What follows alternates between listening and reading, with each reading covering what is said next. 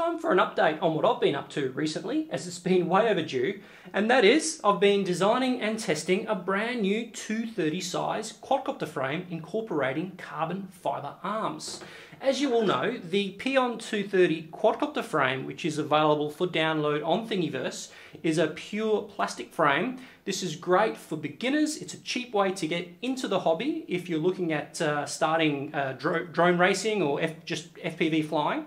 But anyone that's been flying this for any length of time will probably tell you that in hard crashes or uncontrolled landings, the most popular item which needs replacing as it breaks would be the actual arm itself. So why not design the next model up from the Pion 230 with carbon fibre arms? And this is it here. So this follows the same profile or wheelbase as the Pion 230. However, I've replaced the arms with 12mm carbon fibre tube. And with the flight testing and crashing that I've been doing so far, the carbon fibre and the main body is very strong. However, the part which continues to break is the motor mounts that I've designed here. So it's quite clear to me that the motor mounts that I've made are not durable, and I'm already in the process of redesigning this. The motors that I'm using here are the 1804 motors that I took off the Pion 230, but I'll be upgrading these to 22 size motors very shortly. And in preparation for those motors, which are in the mail, hopefully here next week, this is the new designed motor mount. So I have the carbon fibre going right through to the end where the motor would mount, rather than the motor hanging off the carbon fibre. This part here is two pieces. It's symmetrical and just clamps over the carbon fibre to keep it locked in place. But no matter how tight you make this, because it is a smooth surface, you do need to drill a hole at least right through the carbon fibre and lock in the motor mount to the carbon fibre itself. So in this instance, for a 22 size motor, I'll be utilising the motor mount holes as part of the mechanism to clamp this entire bracket onto the carbon fibre frame. And the same with underneath the frame, where the carbon fibre attaches to the main body.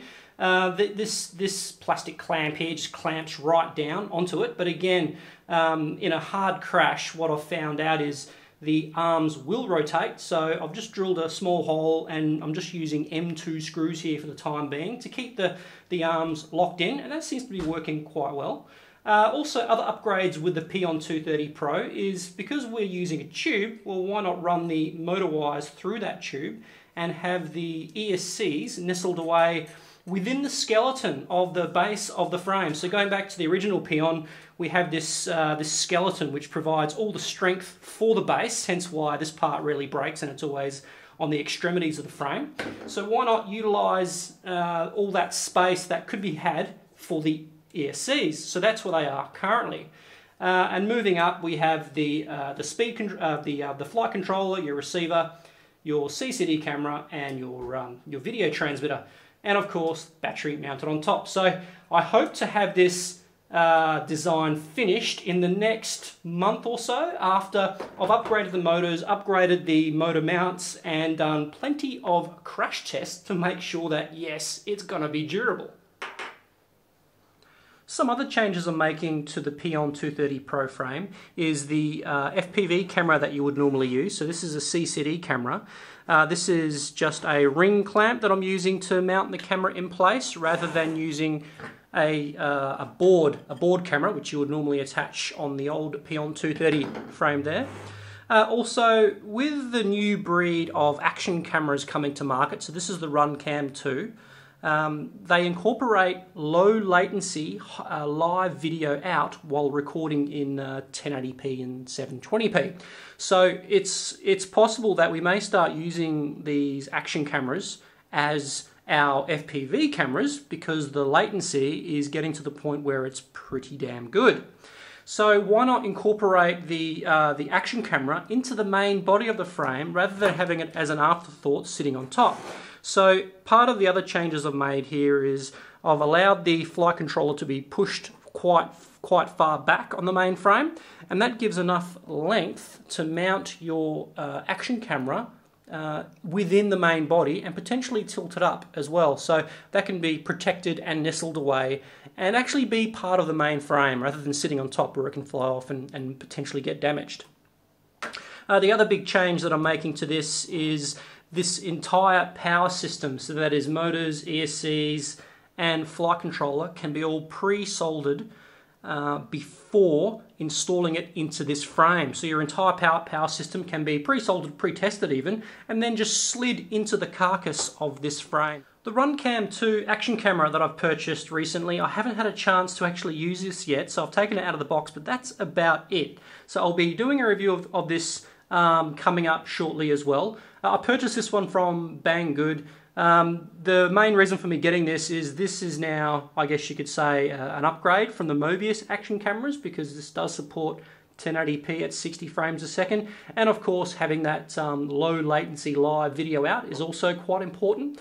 Other benefits of this is the RF shielding, which will be good for mounting it near your receiver, especially if it's inside the main frame of the new Pion, and plus the Wi-Fi capability, so being able to check the shot of the camera from your phone before flying around all day, taking the footage back and going, oh, I've had the camera off to the side, or there was something in the way, or so on. So stick around for that review as well. And just something else that I'll be switching over to shortly is my radio control link for my quadcopter. I'm currently using an FR Sky transmitter and receiver on the 2.4 gig spectrum. I'm thinking about switching over to the 433 megahertz spectrum, and a really cheap way of doing that currently is buying these Futaba open LRS Orange RX transmitters from Hobby King. They are an absolute bargain at the moment, and hopefully they stay that way for a very long time. I picked this up for $14 Australian, or I think it's under $10 US, so I picked up 2 of these. Here's the second one out of the case. I've already downloaded the Open LRS NG software into both of these.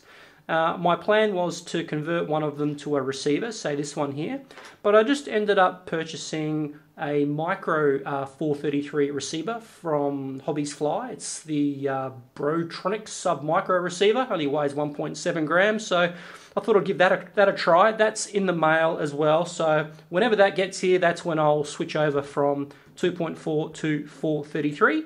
And of course, you just need an FTDI adapter here to just program the Open LRS NG software into these. This one has the 3.3 volt jumper, although I don't even think you need one with 3.3 volt. You just don't apply the power pin, you just plug the power in via the front, and the regulator will take care of the rest. So stick around for that one at some stage as well. And finally, to round out last year's videos where I was testing the strength of various materials with the Pion 230 quadcopter arm, the test that I didn't do was printing these in our favourite ABS and PLA materials. So what I'll do shortly after I've finished editing and uploading this video is print out 2 of these arms in the ABS blue. I have a little bit of this blue ABS left, so I'll be printing an arm at 50% and 100%. And also in PLA at 50% and 100%, and I'll do the same strength tests again. I'll try to break these arms by hand, followed by hand tools if I can't, just to get a subjective feel to how strong the polycarbonate, nylon and PETG materials were. However, I have a funny feeling I'll be able to break this material by hand without the need of hand tools, so stick around for that one. I hope to get that video out shortly after this one. Cheers!